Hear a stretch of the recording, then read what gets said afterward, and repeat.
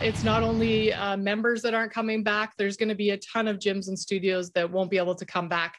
Exercising at the gym might not be accessible for many Canadians right now. But do you plan to return to the gym after getting the COVID-19 vaccine?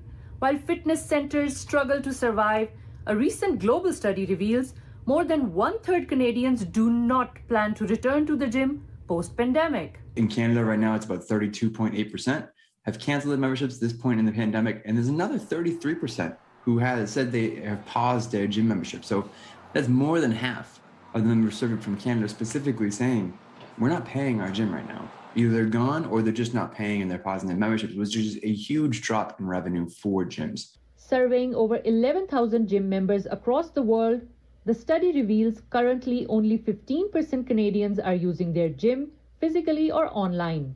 Those who run fitness centers say the numbers aren't surprising, and the drop in business is the reason many gyms are struggling to stay afloat. We're anywhere between 40 to 60% loss. Again, building them back up every time we open, we start to slowly build again and come back down. So there are a lot of different reasons. The majority of people that have dropped off have been ones that had their membership on hold the entire time and now have decided, you know what, I might as well just let it go and then see what happens from there. But yeah, you know, the main reason is definitely COVID and just not feeling comfortable.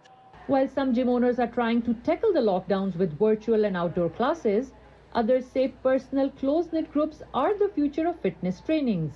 Well, as compared to your big box gyms, like with all the machinery and heavy bars and whatnot, I've got a solid core of clientele that come in. They've built basically a gym family, and they know that each member is here to not only keep them safe, themselves safe, but their counterparts safe. We're all in it together, and we all want to be successful. The recent research concludes the longer the vaccination process takes, the more unlikely people are to return. In Calgary, Henna Saeed, City News.